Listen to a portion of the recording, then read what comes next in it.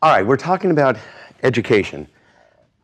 I don't know if you've noticed tuition's gone up. Okay, it's gone up about, say, 14% for 4 years in a row. The question I have is why? I'm a scientist, so I like to make hypotheses, test those hypotheses against real data. This is a social science, humanities question. It's not a scientific question, but I'd like to know why you think tuition has gone up as much as it has. So, you've noticed tuition has gone up. It's gone up faster than cost of living index. It's gone up faster than almost everything else in society recently. Why do you think that's happened?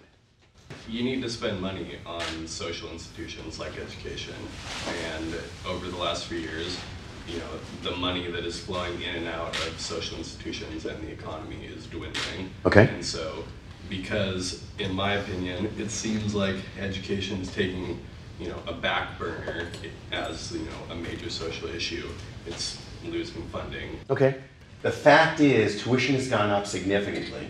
The amount of money we now spend on each student, and by each student that incorporates my salary, Bill's salary, everybody's salary, facilities and everything else, the amount of money we have to spend per student is less than it was before. Okay? The bad news is you're paying more. The really bad news is you're getting less for what you're paying. Okay? It would have been better to be here 10 years ago, pay less money and get more services. Okay? You're not getting any of that. So let's come back to your explanation. That explanation simply says, hard economic times, the state has less money. How many of you are Washington State residents? Okay, almost everybody. You know that Washington has no income tax. Okay?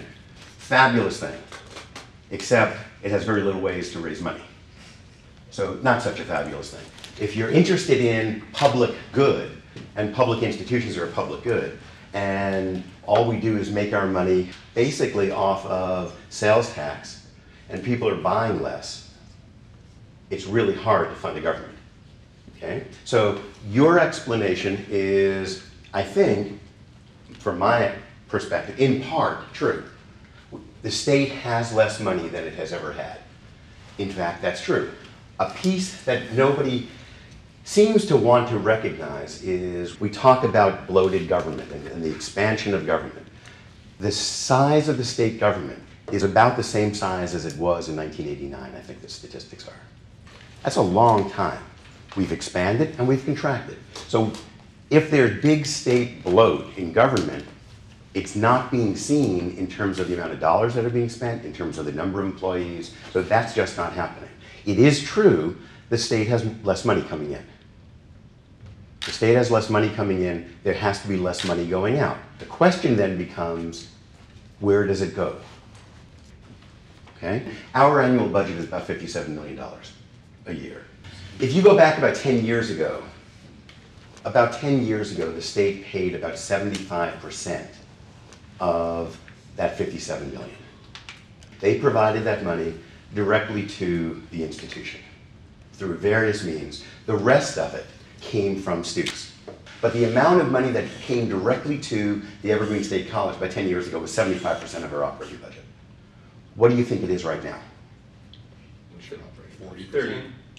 It's about 33%. Okay? So there's been a huge shift. That is, the state has said, yeah, education's still pretty good, important, valuable.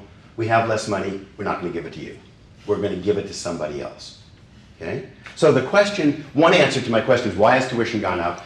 Your hypothesis is, so as far as it goes, is absolutely true. It's gone up because there's less money.